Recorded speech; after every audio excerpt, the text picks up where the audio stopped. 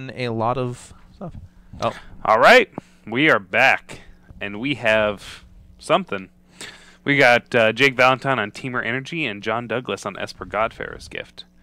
You'll recognize John Douglas from his sultry voice that you can hear on Tuesday Night Modern. yep, Tuesdays. Okay. He also did the PPTQ. Okay, gotcha. And he's on Godfarer's Gift. Esper Godfarer's Gift. Godfarer's Gift. He's been playing this deck for a while. Yes. Jake's been playing Temur Energy for a while. I do know that this is the deck that John won his PPTQ with. So he at least has some experience with the deck. Oh, yeah. Absolutely. There's also a deck you have a decent amount of experience with. This is a matchup we have a decent amount of experience with. Yeah, a lot. We've played a lot. Yeah. Yeah, I have. On both sides, really. Honestly. I mean, the reason you play Esper Godfarer's Gift is because it has draws that Temur Energy is not able to interact with. Really can't beat it. We'll see. I don't know Jake's Abrade count in the main deck. That's going to be something that we're going to really need to look at here. It's probably anywhere from... It's between 1 and 2. Like most of the lists. Yeah, I've been up to 3 recently, and I've been actually liking it a lot. Okay. It's just having turn 2 interaction is so important in this format. And so just being able to kill like a cub, snake, servant on turn 2, as well as having the added ability to get rid of things like Gate to the Afterlife, Godfarer's Gift, Primal Amulet if you need to. Who knows? Yeah. And so we're going to see here a no turn 2 play from Jake and a Seeker Squire for John. Putting a Walking Bliss into the graveyard. Creature count is on. 1. It's on 1. We can see a Rogue Refiner here. Yeah. That does not seem very good. That trades for a 2-drop. Yeah, it does. It's not where you want to be. And then you're really just kind of helping out John Douglas's game plan. Or what I think John would rather do is it trades for a Champion of Wits. Oh, yeah. We'll see. And I'm pretty sure Jake is not playing any main deck Magma Sprays. He hates that card in Temur. Does he? Yeah. Okay. I don't know why. I like it. I mean, I do too, especially when I play against Earthshaker Kenras all day long. Yeah, I don't play it in main deck right now. I do play it in my sideboard, but it's not something I'm against playing in the main deck. Yeah. I do know that Jake plays 1 copy of Lightning Strike in his deck. Okay. He wanted 2-mana interaction and apparently likes the gotcha value. I don't. I'd play an Abrade. I would play an Abrade. Yeah, exactly. Yeah, and see, we're gonna see the Rogue Refiner trade. I don't know why you take that trade there. Yeah, I'm not. I would not want to put a creature in his graveyard. Like, at least the Champion of Wits can't get through the Whirler Virtuoso. Yeah, that Jake is about to play. Yeah. So, yeah, I don't really like that trade either. Yeah. But I mean, the play's kind of established right now. Yeah. I will say though that Jake can probably infer that John does not have a Gate to the Afterlife in hand because I'm pretty sure John would have played it. Yeah. He would have played that instead of the Champion of Wits. Yeah, I would agree. You want to try to get as much value out of that card as you can. That's one of your biggest ways to win the matchup. It's A, lets you get your Godfarer's Gift. Yep. And B, if for some reason you never can get a Godfarer's Gift with it, it's just a nice value engine because there's going to be a lot of creatures trading in this matchup. And it's just churning through your deck. You're gaining life. You're establishing that advantage too. Looks like he just has like a couple lands and some duders in his hand. He has another Champion of Wits. He's got like a Kitesail Freebooter and a Minister of Inquiries. He doesn't have the engine going just yet. Yeah. Do we know, is John on Esper? Is he just on straight blue-black? I think most of the lists are playing like straight blue-black, and then they'll have like 4 Aether Hubs, and then they'll play some number of Concealed Courtyard. Okay. Maybe like a 1 of Glacial Fortress. 'Cause I have seen lists that are running around that just eschew the entire trying to cast my Angels plan entirely. Yeah. So, and we'll see over the course of the match if he ever finds a white land, but we're going to see a dragon here from Jake. Yeah, we are. And the glory will be brought. Okay. And I know he has another Glorybringer in his hand as well. So, knowing you have another Glorybringer and knowing what John is trying to do, would you exert there? Yeah, absolutely. You would? Yeah, like you have another Glorybringer in your hand. You have a Harness Lightning too. See, I just want to get him dead as quick as possible. So I want my Glorybringer to untap, and I don't want him to have another creature in the graveyard to potentially like activate his gate sooner. Like the 2/1 body isn't that relevant. I guess both of them could have traded for the Whirler Virtuoso. Yeah, but I think you're okay with that. I just want to hit with Glorybringers for 3 turns in a row. I think we know that. I think Jake can pretty much infer that John Douglas does not have another like a gate in his hand. But this is turning a gate into a live draw. I mean, it is. It was already a live draw prior to that. Like it's 1, 2, 3, 4, 5. We have creatures. a Gonti. Ooh, I like that. Card was always good. But yeah, no, if I'm Jake, I don't think I really. Oh, there's an Abrade. There's the Abrade. Does John? So if I'm John and there's not an actual good card, I think his options are Long Tusk Cub, Abrade, Land, a Rogue Refiner. I think the Rogue Refiner is better than the Abrade. Like the Abrade, he's taking the Abrade. Is he? Yeah. All right, like it doesn't hit much. Like it's not gonna stop Glorybringer, and that's the legitimate issue you have right now. Yeah. Is Glorybringer.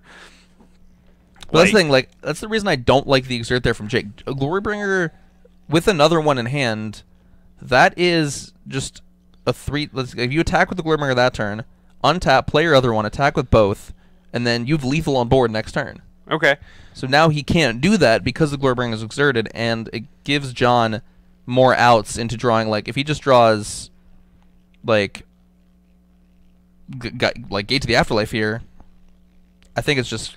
I mean, he's gonna make 2 really tokens, good. and he's gonna attack him for 8 anyway, so it's pretty much almost the same thing. But I mean, John can block the Whirler Virtuoso. Like you can't attack with the Whirler Virtuoso here. No, I'm saying like if he can play the other Glorybringer and exert it and kill that Gonti.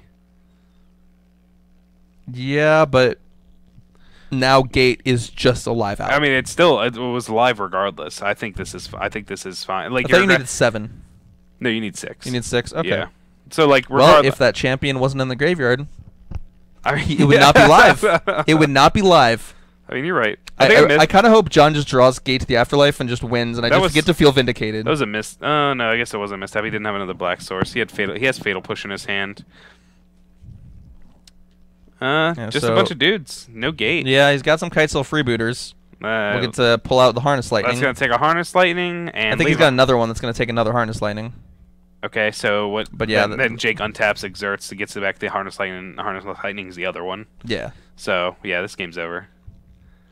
And this is the issue with the Esper Godfarer's gift deck, is that sometimes if you don't draw Gate to the Afterlife in this version, that's not like the Turbo one, then you're not doing that much. You're playing a lot of really not great creatures. He draws the other Harness Lightning.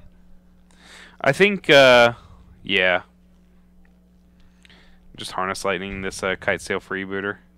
Harness Lightning the Kitesail Freebooter. You get your other Harness Lightning. Get your other Harness Lightning, and then no, you make a point of using the Harness Lightning you just drew to kill the other one.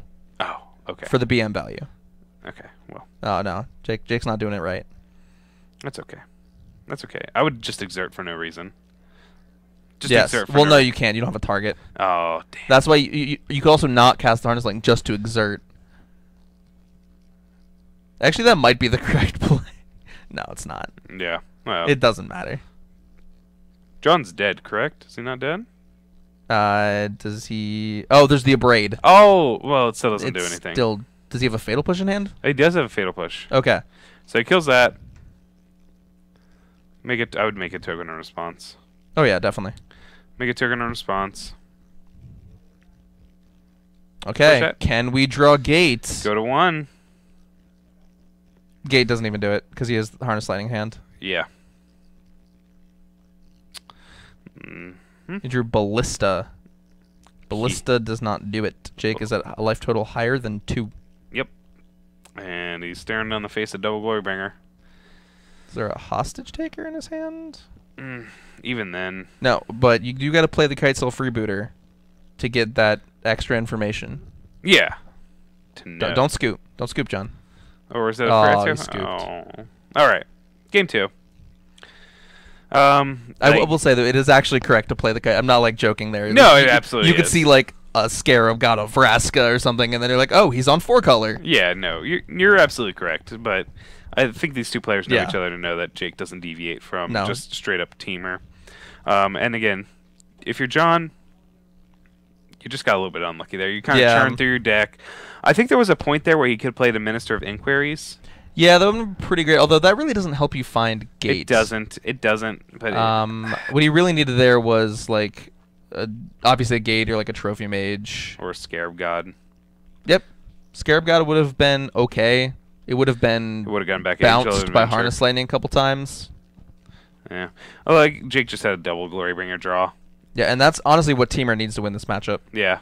The only times I have ever beaten Esper Godfair's Gift while I was playing Temur is whether I had like a draw like Jake had and a draw like John had, where John's not doing a whole lot and Jake just has double Glorybringer to finish off really quickly, or like I got lucky in the Classic, he just never played a third land in the match. Or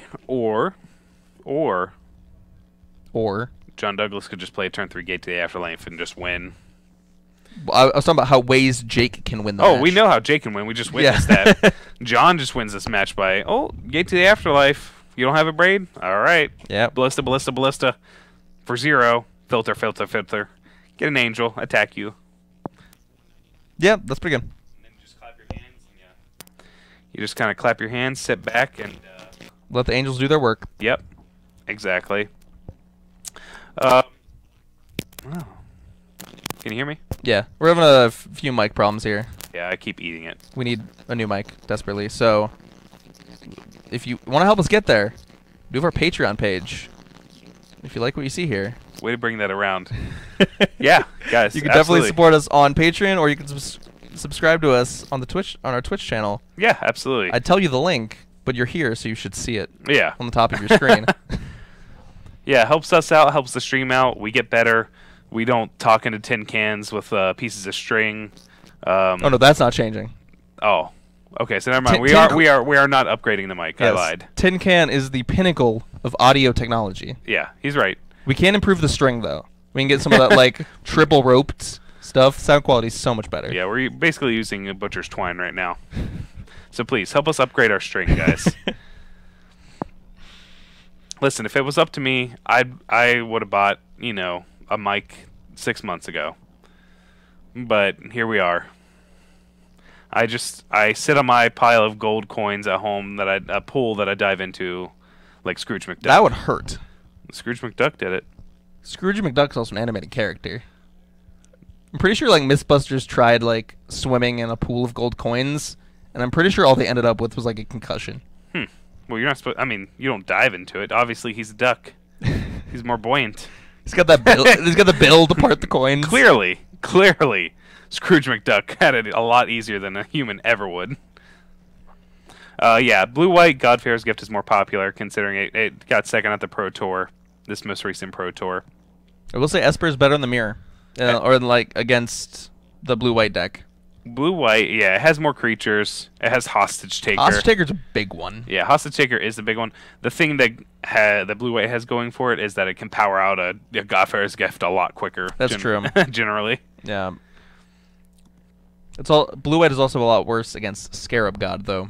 Yeah. That's the only kind of graveyard. So hopefully we can see sevens. John does have a gate in hand. I think he also has double angel. He does.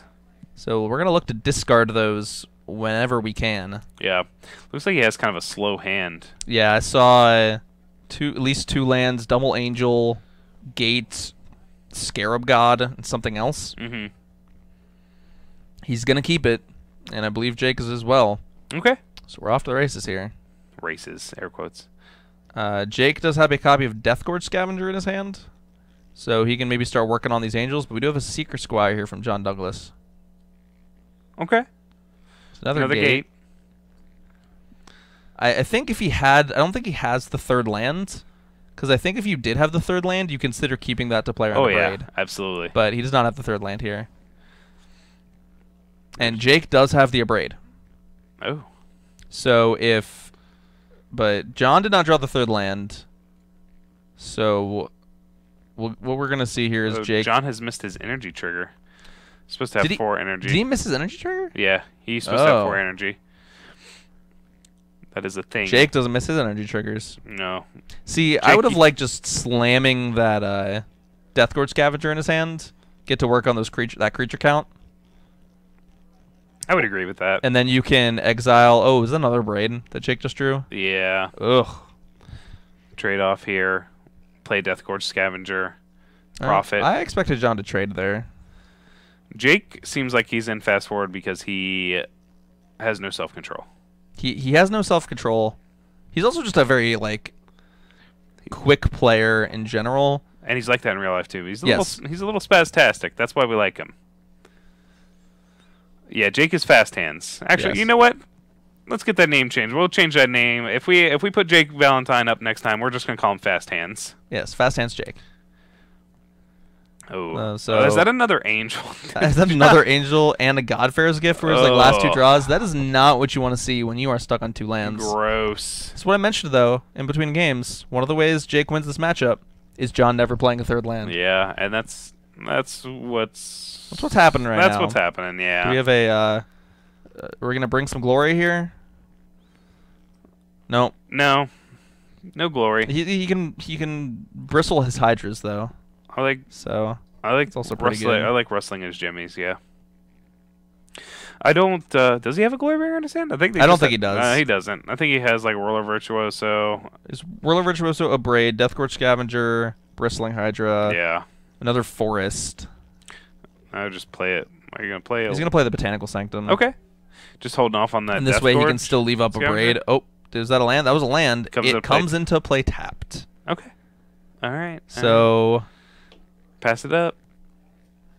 Yeah, so I think the sequence we're going to see here is Jake going to braid this end of turn? I think so. That's aggressive, but I kind of like it. Now if John just taps out for... I mean, you're going to put him on a 2-turn clock. You got to make some tokens. You just make 2 Thopters here. Hit him for 7, 9. Put him to... Like, what does Jake legitimately have to worry about here? 5. I can math. It's 5. What? Your opponent's stuck on 2. What does he legitimately have to play around right here? Bantu's Last Reckoning. Okay, I said legitimately. What is he legitimate? I don't know. There's even a coup. Yeah. So I guess that was a thought. If John somehow gets a gate, he wants to have enough energy to like coup the angel or something. But I could just coup that gate. I don't understand why he's playing. Oh, he's probably gonna play 2-drop into 3-drop here, or 4-drop into 3-drop. Sorry. Yeah. And now John cannot he can't just tap out for the gate. So, John, do you have Bantu's Last Reckoning? Please have Bantu's Last Reckoning. That's a champ. Oh, he's got an island. Yes. All right. So here we go. So what John does? Yeah, John's at 6. I don't think he plays anything. He plays Time Walk. All right. He's gonna play Time Walk. I thought we were talking about legitimate ways. And then he scoops. Okay. I don't think he has 3 angels and a Godfarer's gift in his hand. I don't think it's Godfarer's gift, 3 angels, gate, Scarab God, Hostage Taker. There's nothing. There's no out. Yeah. Jake, even if John could play Hostage Taker and block and survive at 1 or something, Jake just has Q. Yeah. Okay. Hostage Taker. So I think what his thinking is now is he can get the Scavenger, block Hydra, still take lethal. 2, 5, yeah, 2, 5, 7, 8. Yeah. Make 2 Thopters. But John's a fighter. He'll play it out to the end. Hopefully Jake just shows him the coup and puts him out of mercy. All right. You got it has been declared. All right. Well, that was kind of a quick one. That was kind of not the outcome I was expecting. No.